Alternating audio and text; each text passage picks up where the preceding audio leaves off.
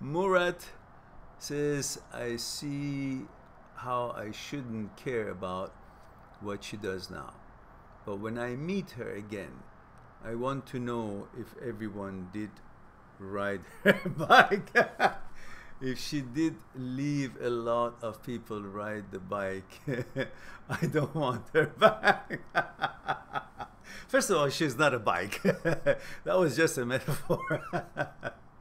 But secondly, yeah, that's between you and her. If you can't handle that, and if you think that she's done something against the norm of her culture, then okay, maybe you can feel uncomfortable.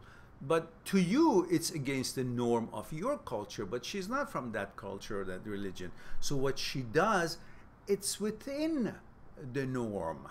She hasn't done anything wrong as far as she's concerned. So you gotta come to peace with that, come to terms with that, then you approach her. Look at her as an individual, not as a physical entity. But I understand what you're saying. So see what works for you. So, and it's not end of the world if you're not with her, if you can't handle it.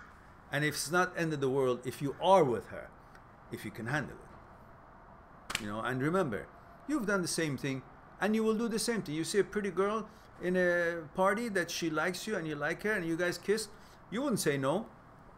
So why do you think if she is in the same circumstance, she would be doing something wrong if she does the same thing that you would?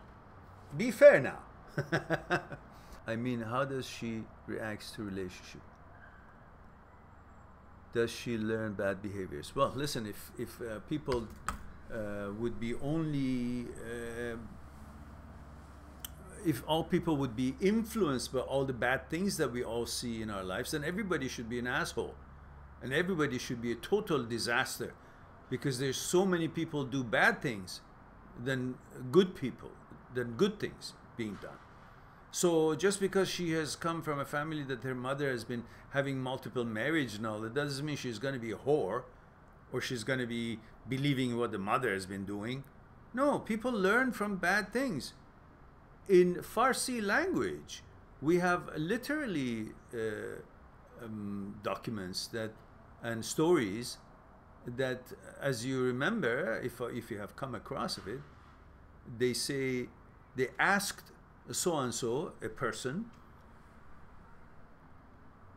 from where did you learn manners, respectfulness, and polite behavior? He responded, from assholes and from people who had no manners. Think about it.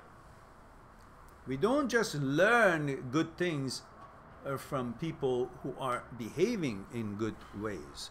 We also learn good things from assholes and people who don't have manners, or they're not in their righteousness, they're not in the right part of and the right paths of life, by seeing how terrible it looks and the effects of their behavior to the society and the consequences is that therefore their negative actions and behavior, lack of manner and responsibility, shows us and teaches us what not to do and what not to get engaged in. So from bad behavior we also could learn good manners. So you never know how she is going to interpret all that. So there's no set rule on that.